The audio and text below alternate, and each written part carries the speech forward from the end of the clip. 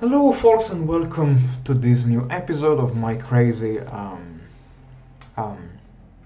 mechanized Wehrmacht only campaign. And as in the previous video, I kept complaining about that I needed more troops, that the Eastern Front was lacking divisions to hold the front line, and blah blah blah. The first thing that I did as soon as the new year 1942 began was to set into the training program of the Wehrmacht 24 brand new infantry, or better say motorized divisions. Just as a small bracket here, I finally wiped out the Soviet bridgehead on the western side of the Dnieper River. And as I was saying, I decided to train 24 motorized divisions, let's call them like this, and I think there were three or four Panzer divisions and three Waffen-SS divisions. And when I put those divisions, those men under training, I realized one thing that I completely disregarded in the previous episode and throughout the first 6 months of Operation Barbarossa. And this aspect where the tremendous losses that the Wehrmacht suffered in terms of not only manpower but equipment as well. And because the Wehrmacht was now mainly made of motorized divisions, the most precious equipment that now I needed to produce were lorries. And when I scrolled down in the production screen how many lorries I needed to produce to train and also refill all the divisions on the front line, I saw the staggering number of 43,000. That was like, okay, how do I do this? I mean, luckily I had already quite a significant amount of factories, military factories, pumping out lorries for a grand total of 139 lorries per day. And just by doing some calculations and math, well, to be honest, I did use the logistical tab in HOI4. I saw that I would have needed 303 days to just refill the lorries pool, let's say. And as a funny coincidence, it just came up to my mind the Sabaton song "Fields of Verdun." 303 days below the sun, 3 days below the sun, yeah. And I was like, okay, so I can either waste the whole 1942 year and just sitting there on the Eastern Front doing nothing on the defensive and just keep filling up my lorries production, or I would have needed something else. And I decided to go for the something else, which was just to put at least 50 military factories in lorry production. And again, for the first time, maybe you may have not noticed that, but I decided to sacrifice the production of other military tools to really prioritize the synthesis, but the making of lorries. And I sacrificed fighters, level bombers, dive bombers, and also mechanized equipment, just to do one thing, just to pump out as many lorries as possible. And in the end, I would say this turned out to be quite good, because already in March 1942 the production scaled up to, I think it was already 160, and by the end of March I somehow managed to close the gap between the required and produced vehicles. On the Eastern Front, I was on the Eastern Front, having decided to go on with the second approach, so not to sit down and watch. I was like, okay, so as soon as I managed to refill most of the divisions standing there, I could maybe launch an attack in the direction of the Caucasus.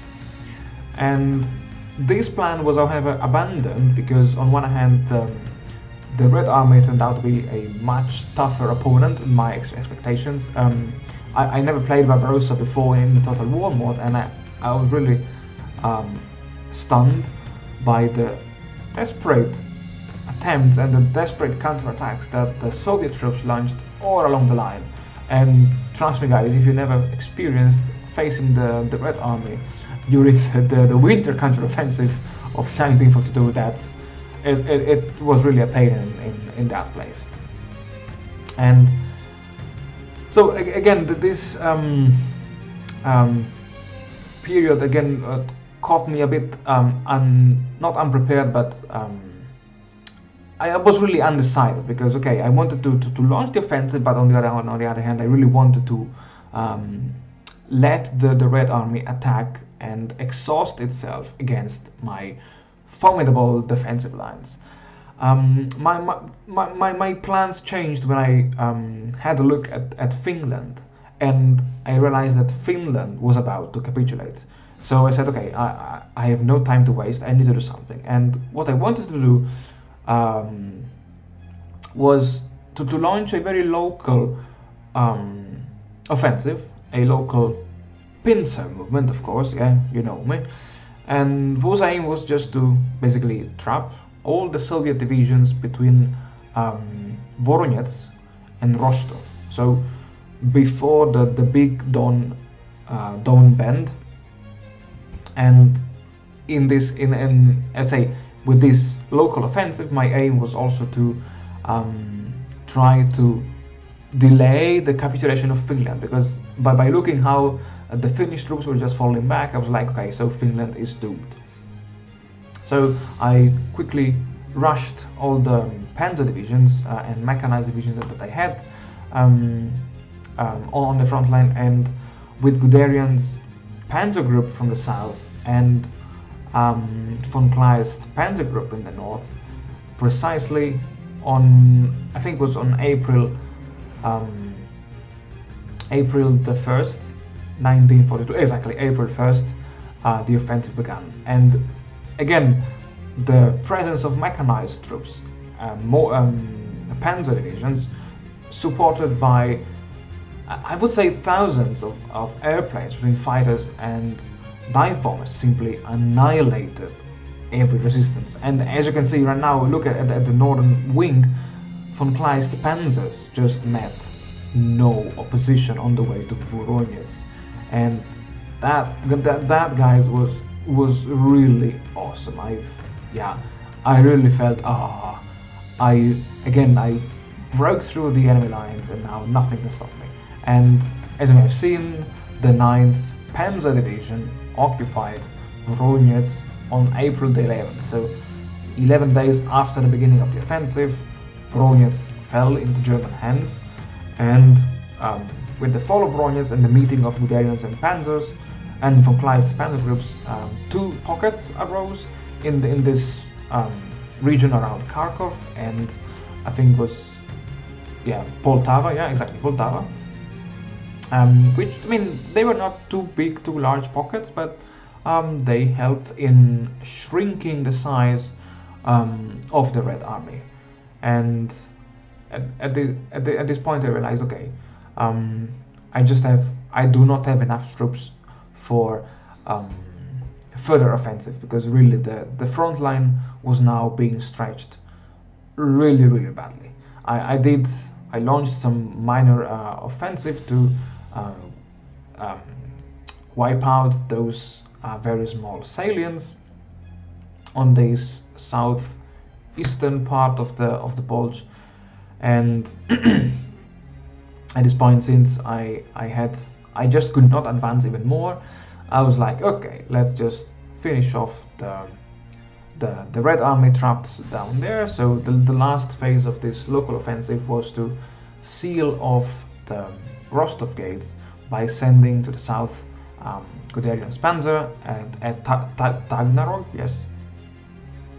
And these basically,